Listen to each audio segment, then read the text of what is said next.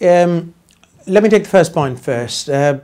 Shale gas and shale oil, the extraction procedure is still sort of hydraulic fracturing, i.e.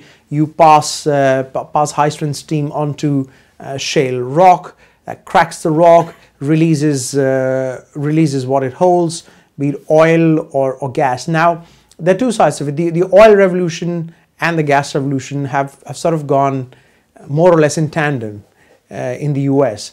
Now, the oil bit of it is more sellable. It's more instantly sellable. What happened with fracked shale gas was that it's created so much abundance of natural gas in the US is that at one point in 2012 the price of gas went below $2. Now what that has done is not just shale gas.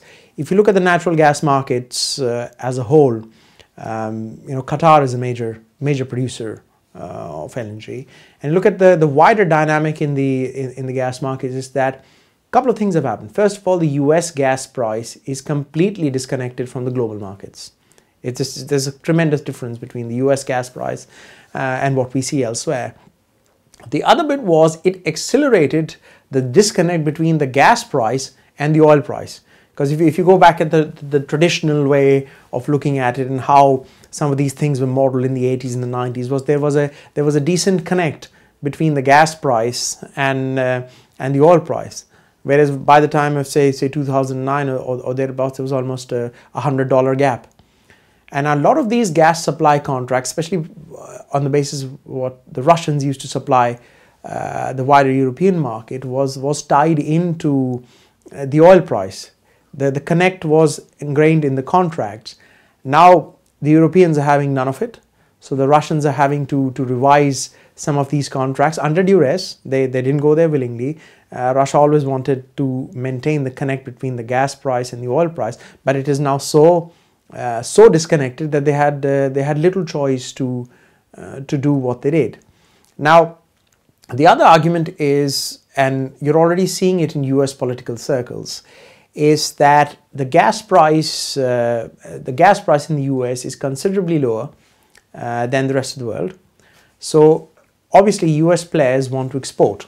They want to get more bang for their buck, as it were.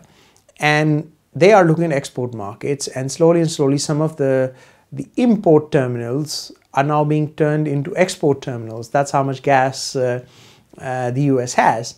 And that's perhaps the only way they'll get a better price for what they're sucking out of the ground than they're getting in the US, and it is probably more than likely to then, and that's what I call market forces kicking in.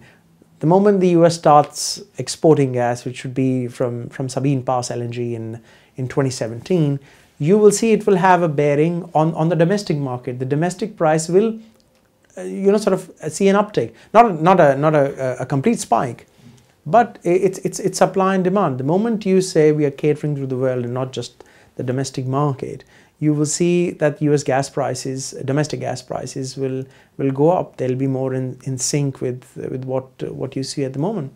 For instance, in Singapore and Japan, you pay almost double the price of an American procurer would pay back in the US.